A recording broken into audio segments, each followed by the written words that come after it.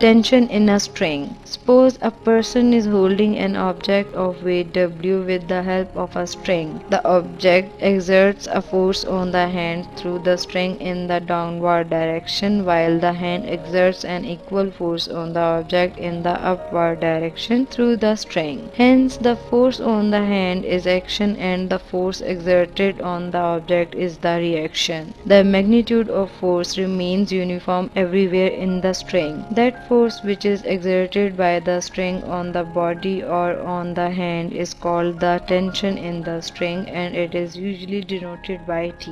Remember that T is directed upward at the point A and downward at the point B. If the object is at rest, the magnitude of tension is equal to that of weight. T is equal to W. Motion of bodies connected by a string. Case 1. When the bodies move vertically. Suppose two bodies A and B having masses m1 and m2 respectively are connected to two ends of an inextensible string which passes over a frictionless pulley. If m1 is greater than m2, then the body A will move downward and the body B will move upward, since both the bodies are connected by an inextensible string. Therefore, the magnitude of acceleration in both of them will be the same. Let's find out the values of acceleration A of the bodies and the tension T in the string. Two forces are acting on the body A. Number 1, its weight W1 is equal m1g acting downward. Number 2, tension of string T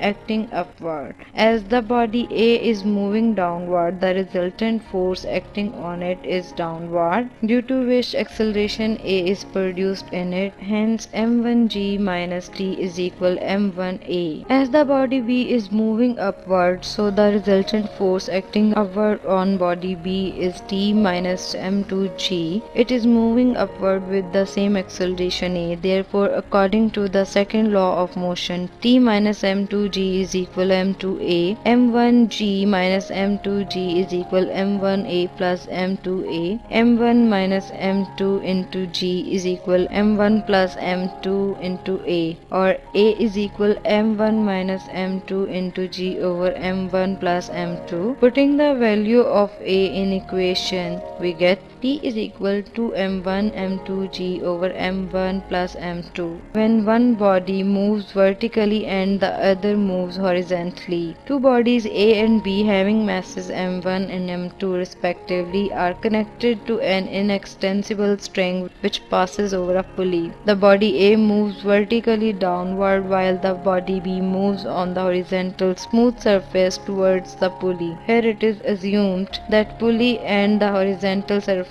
are frictionless. The downward resultant force on body A is equal to m1g minus T, due to which it moves downward with an acceleration A. By Newton's second law of motion, m1g minus T is equal m1a. Now consider the motion of the body B. Three forces are acting on it. Number 1, weight W2 is equal m2g acting downward. Number 2, the upward reaction R of the horizontal surface. Number 3, tension T of the string in the horizontal direction towards the pulley.